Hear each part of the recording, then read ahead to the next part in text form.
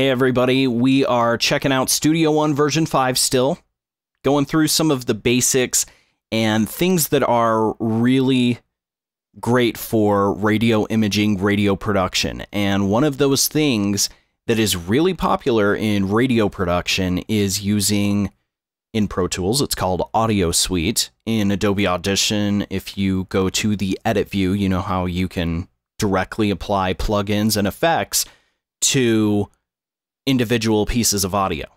Studio One has that, and it's actually a little bit more user-friendly. And I'll kind of explain, there's two ways to do it, and the first way is definitely going to be the most popular. This is called event effects.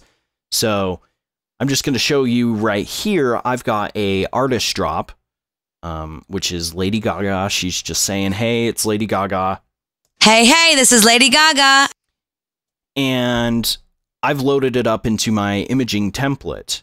Now, I could obviously add a whole bunch of effects to the track. I could bus it to a VO track and do a whole lot of real-time processing and just basically leave this file untouched. But for every plugin that you're using, it's going to take up CPU. And if you are doing a bunch of effects only once in your session, but you've got a really big session, you're loading up these plugins and either you're automating them so that they turn on and off when you want them to. It's just a lot of work. And why? Why would you spend all that time when you have an option? And you actually have two really good options. So the first one, like I said, is event effects. So, for instance, this Lady Gaga drop, I want to add a high-pass filter to it. So what I'm going to do is I'm going to go over here, and I'll just close that so everybody knows where I'm going.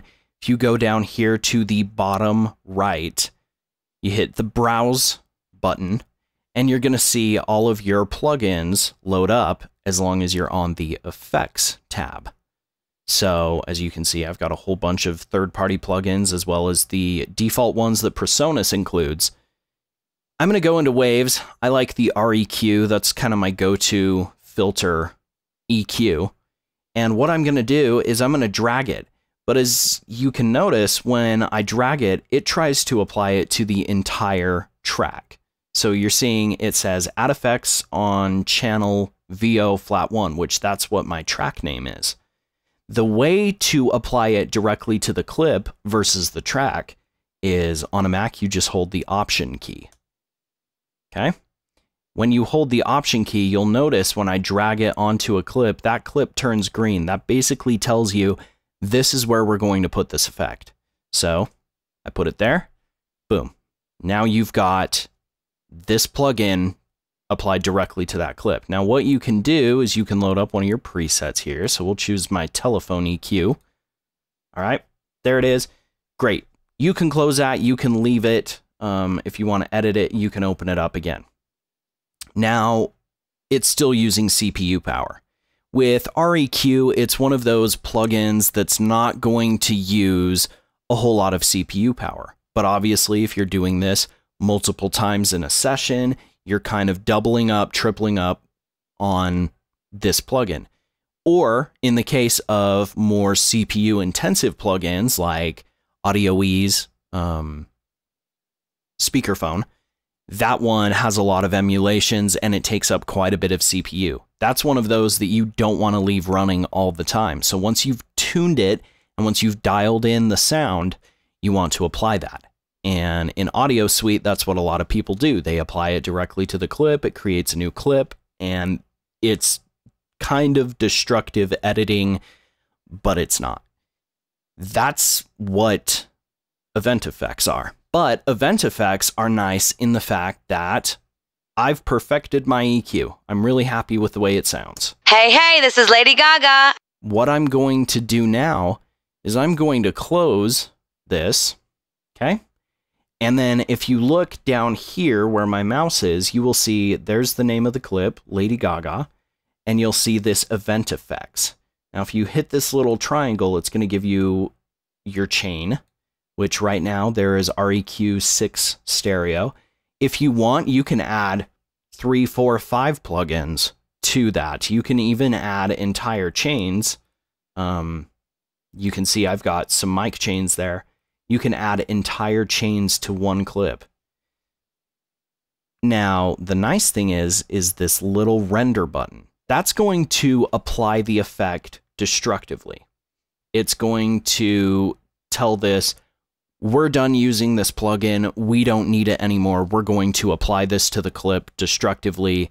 And there it is. So you're going to see, I will click this, render. Now it's rendered to the file. All right. Now, if I undo that, you will also see here this section that says tail. That's perfect for reverbs, delays, all of those things that have trailing effects. Obviously, if you have a 0-second tail and you have a reverb, your reverb's going to get cut off. Now, if you apply the reverb and then you say add a 6-second tail and hit render, it's going to render out 6 seconds of that audio. So you will allow that reverb trail to fade out, essentially. Same with a delay. We don't need that. This is just an EQ. I'm going to change it back to 0. Hit render. There it is. Not using any more CPU. You can see right here, there's still the little effects icon. So that's saying, hey, I've put this effect on this clip and we've applied this event effect. Now, say I'm down the road in my session. I don't like that telephone EQ anymore. It doesn't fit with the mix. I need to change it. The easiest thing about event effects is you can highlight the clip and go right back to where you would render the clip, and you can hit restore. When you do that, boom, brings back the original file. It has restored the preset that you used, and you can change it. So now I'm going to change it to a different high pass filter and re-render it, and there you go. Now, you can do this as many times as you want. That's a nice thing about event effects. It's destructive editing, but it also gives you the ability to go back and change it, which is something that both Adobe Audition and Pro Tools have yet to offer on the clip level. I think in Adobe Audition, you can actually apply effects to the clips, but you can't render that to the clip and then undo it. Studio One gives you a lot of flexibility with event effects. So, event effects are your best friend. The other thing that you can do is use macros, and these take a lot of time to set up. I'm going to go ahead and remove that plugin, so we're back at square one. Macros are, think of in Adobe Audition terms like scripts or favorites, where you can set up a chain of events and apply them with one click. So I've got my macro toolbar here already open. If you don't, it's going to be this little icon right up here next to the Q. Click that, macros, and you're going to get something that looks similar to this. Mine I've obviously changed a little bit, and it will vary depending on the user and if you've already set up some macros. One of the things that I like to do, I like to have my VO chains here so that I'm not taking up the processing power of a VO bus. I could do that, but a lot of times I have specific chains for specific voices, and there is really no reason for me to bus each individual voice. It's just overkill. I know the chain that I want on those voices, I apply them directly. So for instance, I'm going to use this in a piece of imaging. Hit my imaging VO. There it goes. Processed. It's all ready to go. Now, the other thing is I can rename the event. So we can say Lady Gaga imaging processed. Rename them. That's another macro. And macros are really cool because you get to do everything that you would do with event effects, but you get to do it in one click. And so the way that you would edit these is you go over here to this little gear, hit that, hit macro organizer. These are going to be all of your macros. Okay, if I want to create one, say I want to create a macro for that telephone filter. Now, the first thing I would need to do is make sure that that telephone filter is saved as a preset. So we'll go here, we'll open that REQ, and we'll choose telephone EQ. Okay, now you can save it as a preset with waves, but in order for macros to work, you also need to save that in your Studio One settings. So if you hit this little note tab here, store preset, and you can label the preset. So we're going to call this REQ telephone EQ. Okay, there it is. And it's a Studio One preset. So now I can close that and go right back to this little gear, choose macro organizer, it brings it back up. Now we're going to hit new. All right. What we're going to do is we are going to apply an event effect. So we'll just go ahead and search event effects. And you can see right here, it says insert event effects. Hit add. And then if we go in here, we can choose the device, which is going to be the REQ 6 stereo. All right.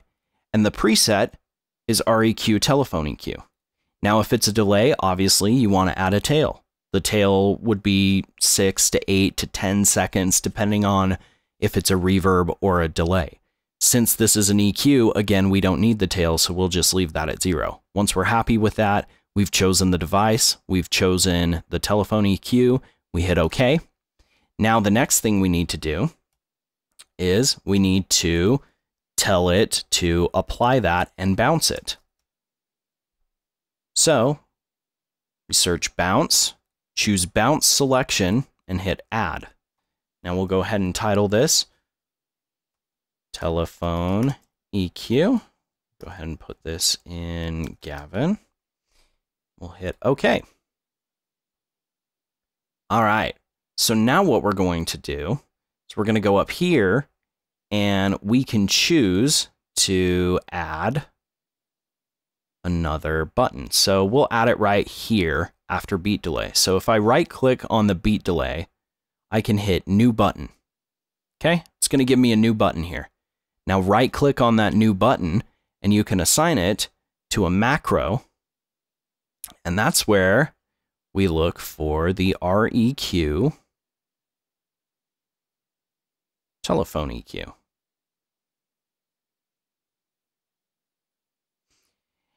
Now, if there's one thing about Studio One that they could improve, it's this, because this organization here is a little rough to go through to find your preset that you created. So bear with me while I find it.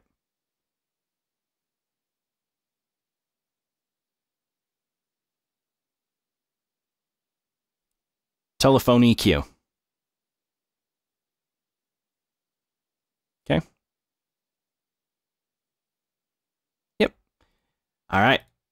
So I just wanted to double check, make sure there wasn't a Presonus template that also was called telephone EQ. This is the one that we just created. So here's what's nice. Now I highlight that clip, hit telephone EQ, and it's going to tell me that the volume was above what it normally is. That happens. That's okay. There you go.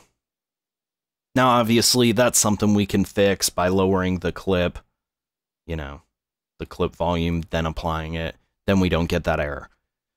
So that's macros. They are a little bit more complicated than event effects, but they allow you to do a whole lot. Another thing that you can do is do entire voice chains as a macro.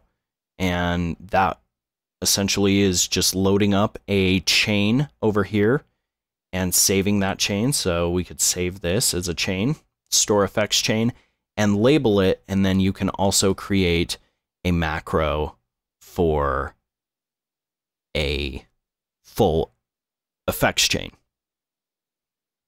That's how you can get around CPU errors when you're using a plugin sparingly throughout your session. Obviously, if you're using a high pass filter all the time in your session, it's easier just to have that on a track. But in the case of speakerphone or certain delays or certain other effects, perfect for event effects. Hope that helps.